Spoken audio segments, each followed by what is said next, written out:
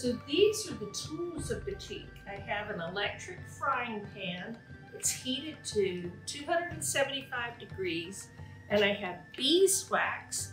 It smells like the bees, the flowers they went to, and paraffin. And this is called a chanting tool, T-J-A-N-T-I-N-G.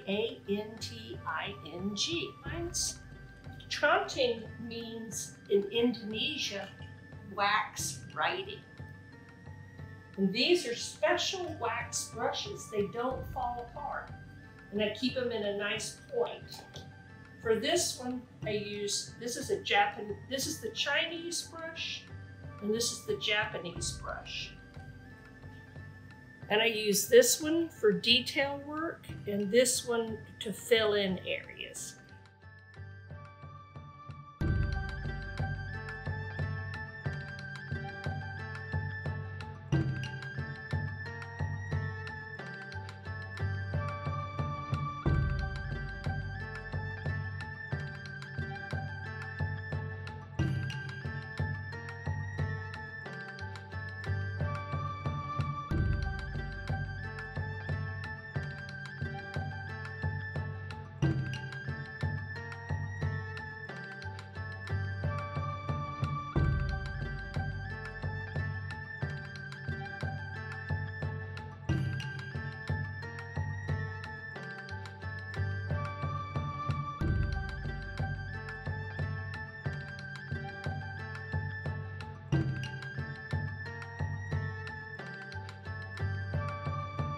These pieces have been flipped upside down, and I'm making sure that every single line that I've made ends so that I can put dye inside of it. Over here, I have to look for these teeny tiny itty bitty places where the wax could come through. I mean, where the wax did not come through on the back side. I have teeny tiny itty bitty places. Right here's one. Here a few right here. So I'm putting hot wax on those. Okay, now we're going to flip them back over and put some dye to make the rivers. Hey boys and girls, see my mask? It was no problem for me with COVID. These are my blue dyes, so I'm going to pick some out. Oh yes, here's an indigo blue. You know, we grow that here. Okay, that's 1, 2, 3, 4. And a deep maroon. That ought to be enough. Maybe I want one really pretty green, blue-green. Let's try that. All right. Now, this is chemical water, and you use chemistry to make dyes.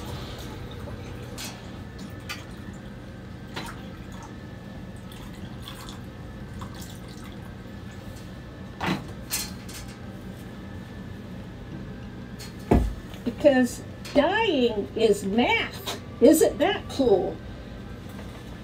All right, so I've got these 4 lined up here. And you have to be very exact with your measurements. I'm going to put 1/8 of a teaspoon in each of these. And I'm going to start with the indigo, because that's what we love, isn't it?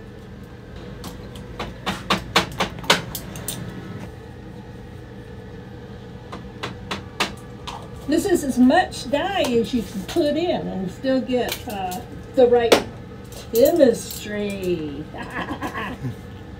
All right, we have a blue-green here.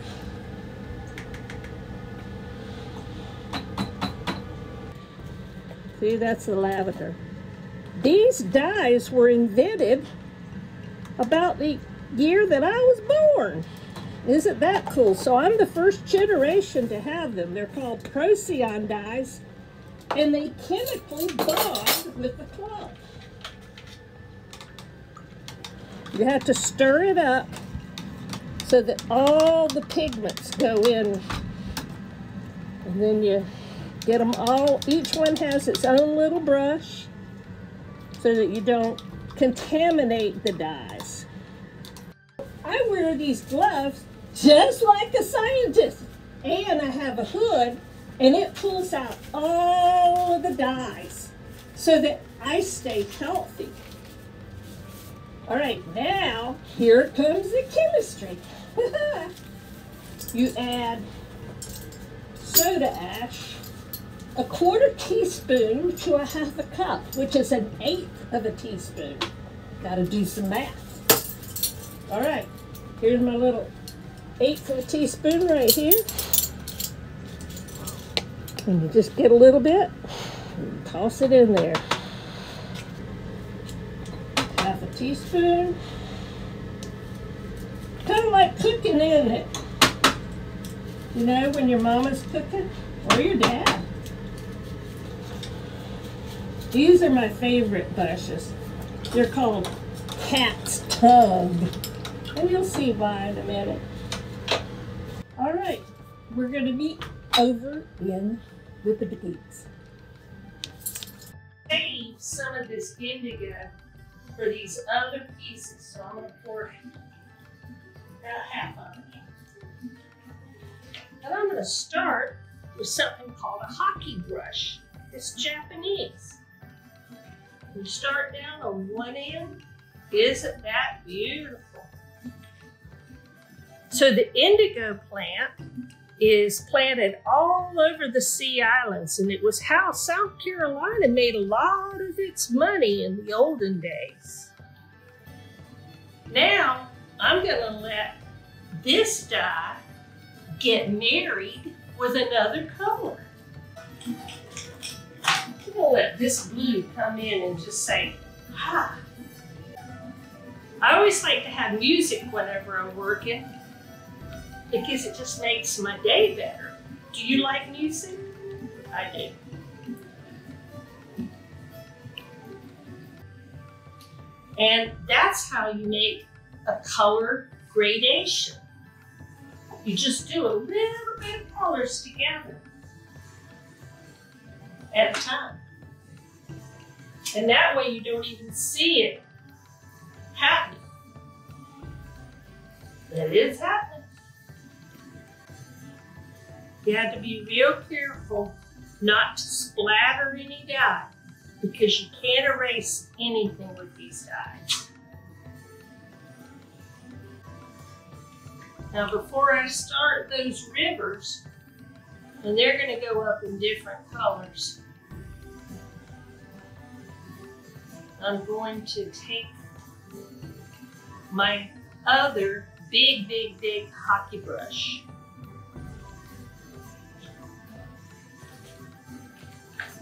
And let it do this.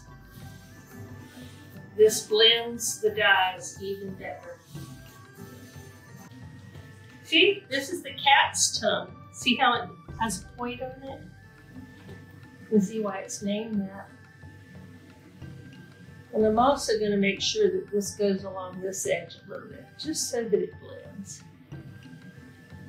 The reason why I like this brush is it gets into teeny tiny places.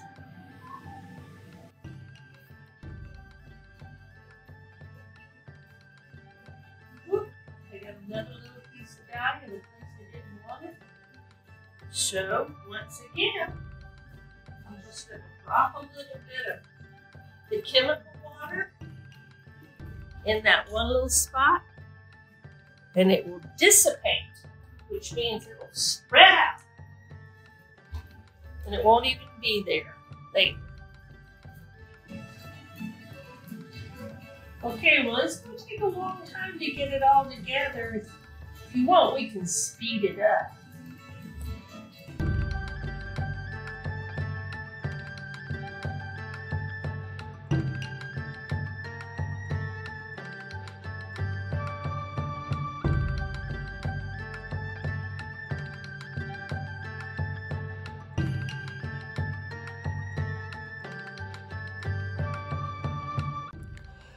Procyon MX dyes are cold water dyes that are fixed chemically.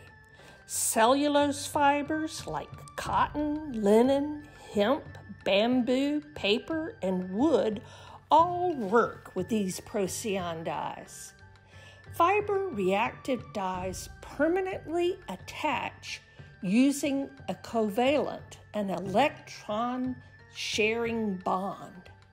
These molecules carry a chromophone which absorbs varying spectrums of light, allowing only certain spectrums to reflect. Soda ash raises the pH. Baking soda is a much weaker alkali. Urea helps dissolve more dye in a smaller amount of water. It's a humectant, keeping the fabric wetter longer. Water softener reduces calcium in hard water.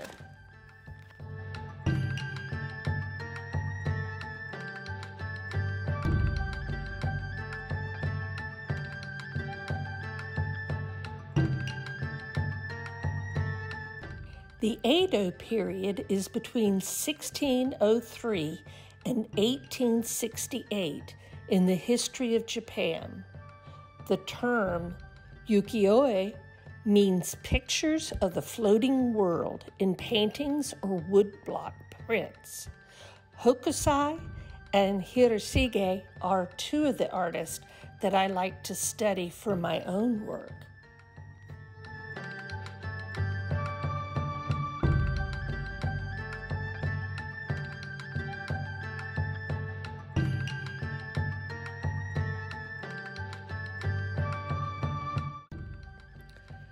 The silks that I'm working on in this film are made from maps. But I began flying with my brother over the Sea Islands of Georgia in 1980. I photographed with 35mm slide film that became the first designs for large-scale art from the aerial perspective. Depictions of complex patterns of the coast motivates me to show the vulnerability of threatened landscapes. Today, my Nikon D90 camera and iPhone excursions in the sky have led to groundbreaking exhibitions. Our next exhibition together is Shifting East Coast Barrier Islands, which will be a film and show with Dr. Orrin Pilkey, talking about the vulnerability of our coastlines.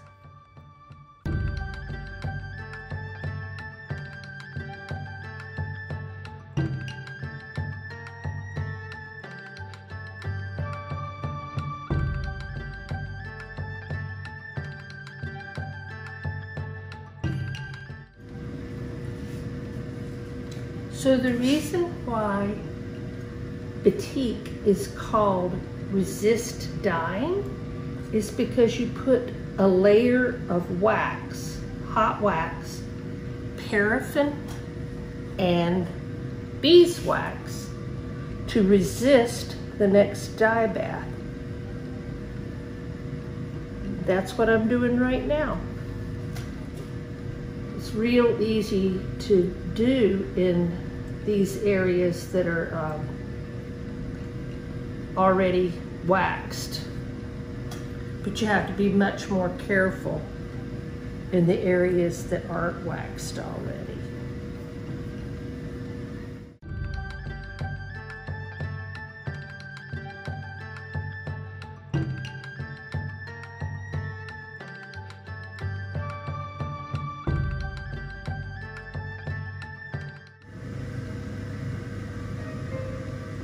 So now I'm waxing out the marshes that are edging the mainland of Mount Pleasant, South Carolina.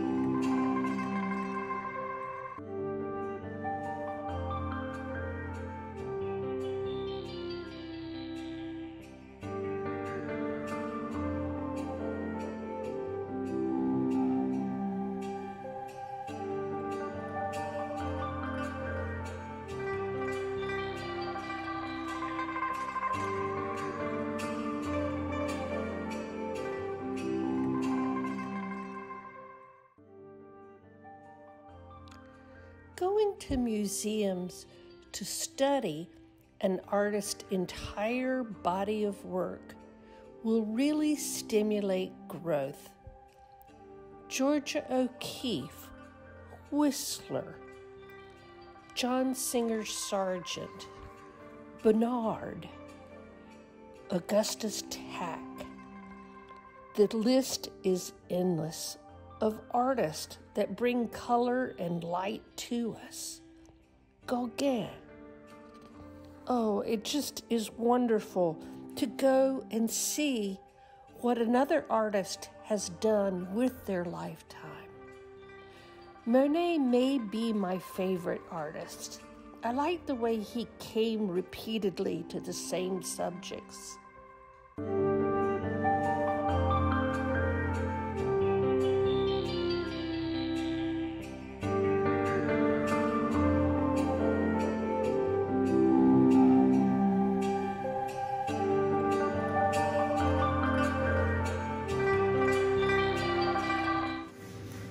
So now I'm getting ready to iron out this piece. And here we have Isle of Palms, Deweese, and Capers Islands.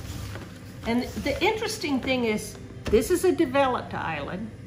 This is an environmentally developed island. And this is an undeveloped island. So they're totally different from each other. But right now I'm getting off any little pieces of dye. And this is the front side, and you can see where the wax is, and then the places where it's not. So then I'm gonna flip it over and clean the other side. All right. And I just have to make sure that there aren't any little spots of dye on here that I don't want. But this looks pretty good. And I like this part, the ironing.